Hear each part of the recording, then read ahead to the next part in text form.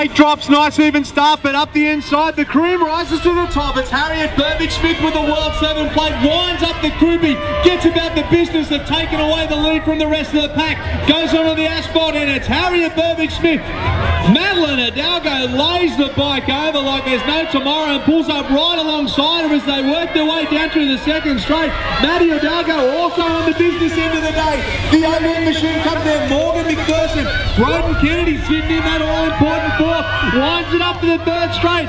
Harriet Burbage-Smith, Madeline Hidalgo, and the 18 of Morgan McPherson at the moment, away ahead. Madeline Hidalgo winds up the inside of the last berm. I think Harriet Burbage will go through. She'll get the first. Maddie Hidalgo. 14 girls semi-final number 2. We got 4 places available in the final.